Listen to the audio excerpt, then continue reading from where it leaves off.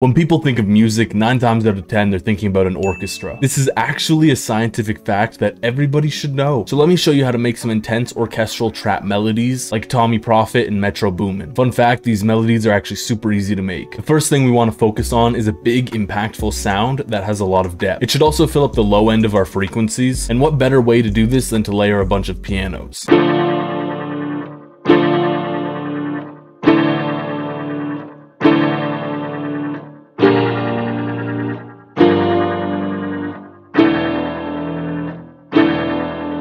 Pianos are especially impactful because they are percussive instruments, and by layering we can add a lot of depth to them. Since we want a dark and intense vibe, we want to build tension slowly, have a specific climax, and then slowly reach our resolution. I have some suspended second chords here, and what a suspended chord is it's when you take the third of the chord, bring it down to the second, or bring it up to the fourth. So these suspended second chords here will build some tension, but it's not too far removed from the first chord, which is going to be our point of resolution. The fourth chord is as far away from the tonal center as we can possibly get, and is intended to be used as a point of tension. And in this chord progression, this is going to be our climax. It's also really important to keep the chord notes in common here, and to do this we can use inversions. So I'll invert the D5 down an octave. So the fourth is intended to resolve into the 1 chord, but we want more of a gradual descent into resolution. Now we can do this by taking the 6th chord, inverting the top 2 notes down an octave, and because this chord so closely resembles the 1 chord in root position, it can be used as a way to extend tension. And then to further extend that tension, I go back into the suspended 2nd chord, and then this all gets resolved back on the 1 chord.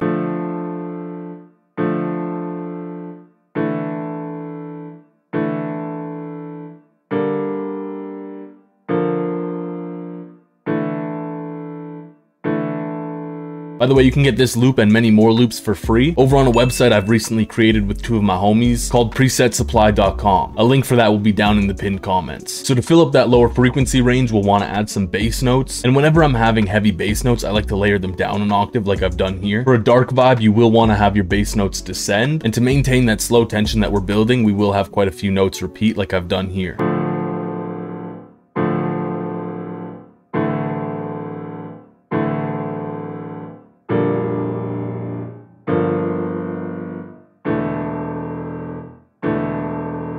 So I felt like those pianos were a little bit dry, so to fix that I just layered in this pad. It's literally just following the chord notes.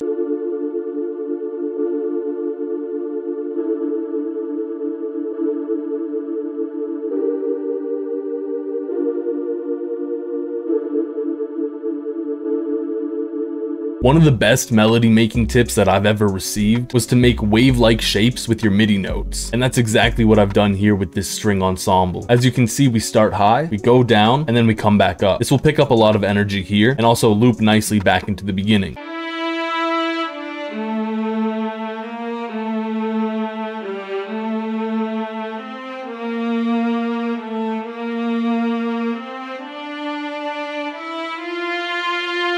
To add to the rhythm of the piece, I added in this staccato string. There are small embellishments at the end of the 4th and the 8th bar. For more rhythmic components like 808s, it's better to have your variation on the 4th and 8th bar, otherwise your pattern can sound too busy or messy. And because I was adding this for a rhythmic component, that's exactly what I did here.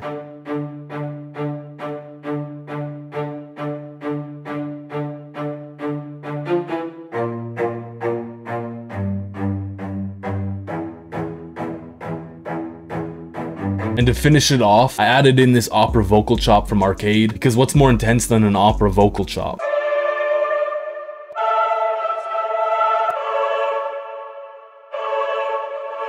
If y'all want to learn more about making beats, press the like, comment, and subscribe button to keep up with all my videos. Also, don't forget to check out presetsupply.com to get a bunch of free kits. I also just want to say a big thank you to the channel members displayed on screen right now. If you want to become a channel member and gain access to exclusive perks, press the join button down below. And here's the full thing.